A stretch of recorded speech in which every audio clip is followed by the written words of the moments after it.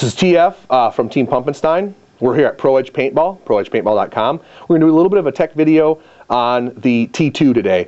We're not going to go into it fully because there's some other good videos out there, and so many of the components are the same for the Series 6 as they are on the T2. For instance, the regulator, exactly the same, just different milling. The grip frame is a thin frame on this. Other than that, it techs almost exactly the same. The bottom tube in front of the hammer, the valve portion, exactly the same, exact same springs. So I'm not going to go into that today. I'm just going to show you how to break it down after a day of play, and we'll go from there. First thing, of course, make sure that the marker has no air source on it and does not have any residual air in the gun. Take off the barrel. That's a Deadly Wind 14-inch. And we're going to take off the feed neck. Now, the feed neck, this is open class. This is stock class. And both use 5/64 Allen key screws, and you don't have to take them off all the way. A simple kind of a half turn, slide it forward, comes right off. It's really kind of cool. Now, this T2 feed neck does come in half. Excuse me, the stock class cram and jam does come in half. So that's important, and I'll show you why that's a little bit important later. So I'm going to leave that kind of half screwed together. The next thing you're going to want to do is take the bolt out. Take the bolt pin out.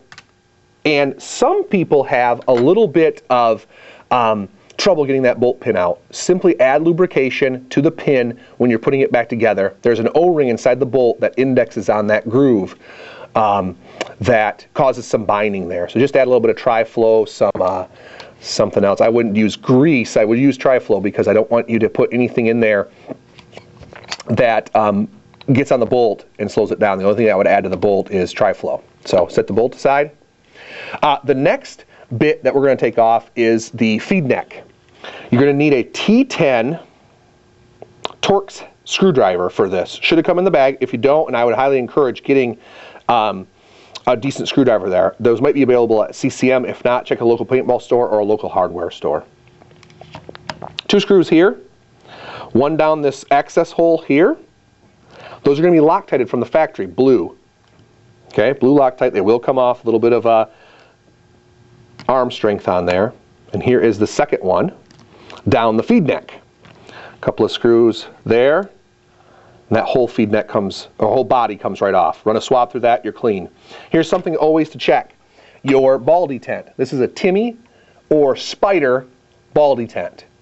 Make sure that it looks good and that it's round on top. These will get cut sometimes or damaged, and you're going to get paint rolling past this ball detent into your barrel. And if you've got undersized paint, it's going to roll out your barrel and do bad things for you. So set that aside, replace it if needed. Now, the next thing that does not need to happen, but I'm going to show you here, is taking this back block off. Okay? That's going to be 2 Torx screws as well. I wouldn't take it off often. If it just needs to get wiped down, this is basically all you need to do. Wipe it down, take out the bottom, and I'll show you that in a minute. But if you do need to, be careful when putting it back together. I'll talk as I take this out. That when you put it back together, it can get some bind, and you need to align that back block properly, and then use blue Loctite to Loctite those screws down, keep them in place, and you're going to be money with that. Second screw here, and that can be a little bit difficult to get the back block off. It fits really tightly. So what I do is I give it a couple of taps just against the thing there. Nothing hard, a couple of taps, and usually that loosens that up, and that back block will come right off. Again, we'll show you how to put that back together in a second. Now, what I like to do next to make it look a little better is take the frame completely off. Loosening the frame all the way helps you get this auto trigger arm off of the pump arms.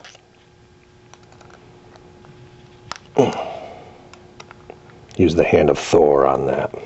I don't know my own strength, you know. I've been juicing a lot, trying to make it to the 50s. So, roiding out. A couple of screws here. Take those off all the way. There are better ways. A guy who goes by Muddy Taco online has a video where he has a little bit more of an elegant way. I just take the whole frame off, and therefore I'm not confused. It's easy to confuse me. Now, Once you get that loosened up, you can take this auto trigger arm off and slide the pump and both both pump arms directly off. Then the frame comes off once that's properly loosened up. Now, the only thing I do want to mention about the frame before we go further is that there is a pin right here. I don't know if I can get that to come out. There is a pin right here that retains the auto trigger arm, or cam and arm. Make sure that pin doesn't get lost. Replace it if you do lose it. And get another one from CCM. Set the grip frame aside. A couple of things here. The ASA, or what I call vertical regulator adapter, that's what they used to call it on the Angel, does come off. You very rarely need to take it off. 3/16 screw comes off. There's one static O-ring. Use some hater sauce or some Dow 33. Front pump arm can come off and you can polish that. That has one static O-ring in there. Very rarely needs to come off. A little bit of Dow 33 and that will do it. 3/16 takes that off. Okay? Now, into the bottom tube we go. The first one you're going to need is a 1/4 inch Allen key. But note this, for those of you that haven't used the gun yet, you do not need to take this vanity cap off in order to adjust the IVG, internal velocity governor. So you don't need to do it, but if you're going to take the bottom tube apart, take the vanity cap off. That does have one small O-ring. It's replaceable. It tends to get chopped a little, so you might want to have one of those on hand.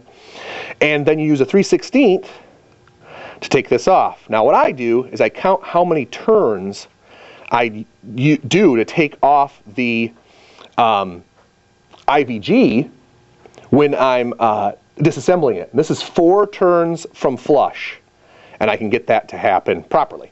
So 4 turns from flush, or as 2 of the players on Pumpenstein say, frush. They're Asian. I don't know why we have them on the team.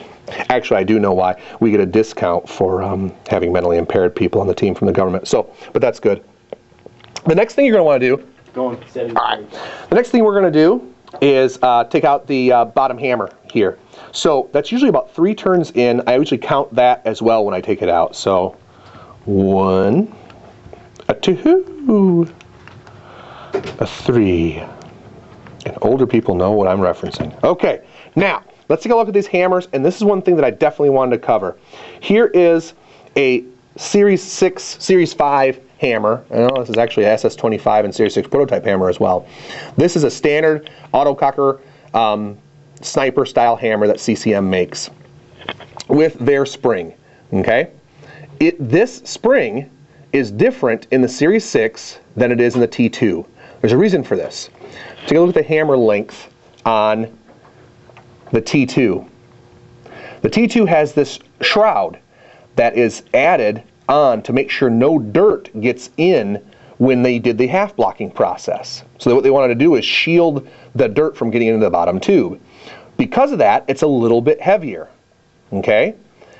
Also, when they added the vanity cap to the bottom tube, it took up a thread or 2, and they had less room in the bottom tube. So, because of this, they've got a smaller, lighter spring and a heavier hammer. Now, advantages. Advantage, shroud that keeps out that dirt, shield that keeps out that dirt. It's also almost 50% more efficient than my Series 6, which is awesome. Disadvantage. The disadvantage with this is if this hammer, which is heavier with a lighter mainspring, gets dirt or paint on it, more usually paint, it really hinders the gun's performance. It'll shoot at 250 feet per second forever. I call it the 250 syndrome. So, if you're playing and dirt gets into your gun, you go into the snake hard or whatever else, or you get paint in that bottom tube, take it out. I usually use some alcohol to clean that, leave it dry so it doesn't attract more dirt, and then put it back together. You don't need to do this with a Series 6. In fact, I lubricate the bottom tube on my Series 6. I learned this from the T2. It was stumping a couple of us, and on M. Carter Brown, we talked it through, worked it out, and I simulated it with a little bit of grease and a little bit of paint on this bolt, and it was causing the 250 feet per second problem. A couple of guys at Huntington Beach were shooting 250, fighting their gun. I can't adjust it and make it work. Take the bottom hammer out, clean it, put it back together, and you're going to be money. Okay? Now, if